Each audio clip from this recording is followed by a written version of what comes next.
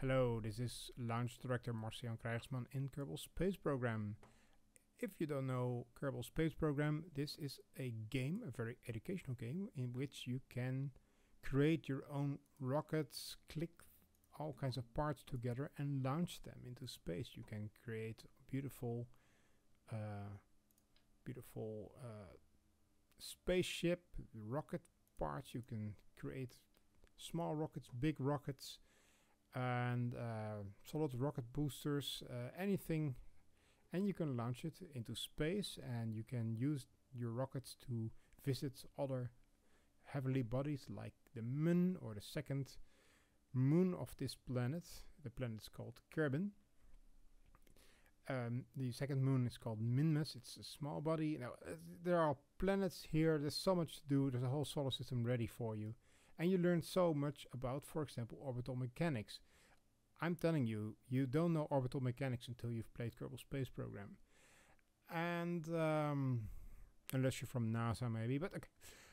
But I'm going to show you something different in Kerbal Space Program. That's actually not KSP as much, but something I learned in the last weeks in a course from Coursera.org, and that is Python. I've learned Python in a course called Introduction to Interactive Python Programming from Rice University. And it happens to be that there is a plugin for Kerbal Space Program where I can use my new gained Python skills to launch a rocket. It's called kRPC server. You find it here. And I can start a server.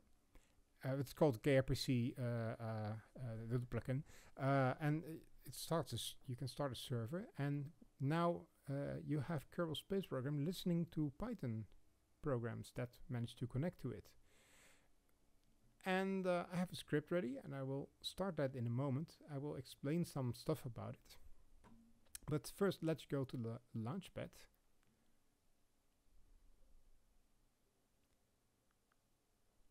So we're no longer in the vehicle assembly building.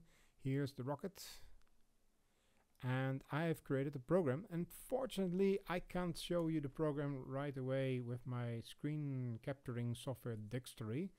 But I will paste them into the finally edited video. And what it's going to do is going to do some couple of stuff. First of all, it will connect to kRPC plugin. And you will see that because it will ask me to allow the program to run, and that's very useful because then it won't, my rocket won't shoot off into the distance without me knowing it. Then it will try to engage the autopilot, which isn't very successful for some reason, but I will find that out later. You can't win them all on the first try. It will turn the throttle to 100%, which is not very useful, but cool. It's not very useful with solid rocket boosters because the solid rocket boosters have only one setting of throttle, and that's start, and it will go full. It will sleep 1 second, and then the rocket stage will launch. It will activate the next stage of a rocket like you do with the spacebar in Kerbal Space Program. Now the next thing is a little bit more advanced. It will check out the remaining fuel in the solid rocket boosters and booster, and if it's almost out, it will sleep for 1 second and then it will drop it. So you will see that, of course. And then I have something to pièce de résistance. I learned how to activate a part in Kerbal Space Program, and you will see that happening also. So off screen, I will start my Python script from my Windows Explorer. By the way, I've installed Python. That's something you need. The plugin is not enough. You need Python. I have Python 2.7 installed. But basically, when you can run Python scripts and you have the plugin and you have the Python library, then you're off to go. So that's very cool. So I now run the script. And you'll see that I have to allow it to run. So I will do that. What you will see is you see the throttle going to 100%. The rocket starts very dramatically. You see the solid fuel level going down here in the lower left corner. And when it's out, it will drop away with a glorious explosion, and the pièce de résistance, the solar panel, extends. I know it's totally useless, but it is so cool that I'm able to do this. I just love this. There's so much possibilities now. Now I know how to do this simple thing. I can do a lot of other stuff. It's gonna be cool, and I have some plans for kRPC in the future. I think I'm gonna do a autonomous suborbital flight, and then I try to get into orbit. I'm going to need to learn a little bit more math about orbital mechanics.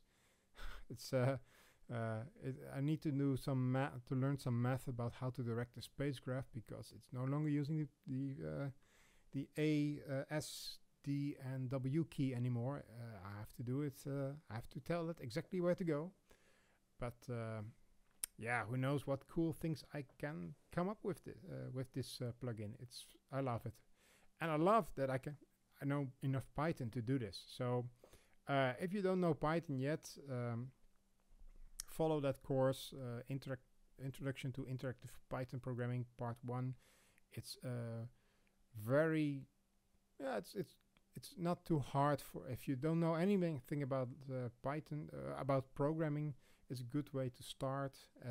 They have also some introductory courses before that if you need to know more about how to program and you know very little about it. And yeah, it's very powerful, very interesting, very accessible programming language. So yeah, and Kerbal Space Program, if you don't know Kerbal Space Program, you see it already looks pretty cool. It has beautiful explosions when things go wrong. I highly recommend that too. So who knows, in the future you'll see some more YouTube videos with automated rockets flying from my little launch pad here on the planet Kerbin. Until then, goodbye and thanks for watching.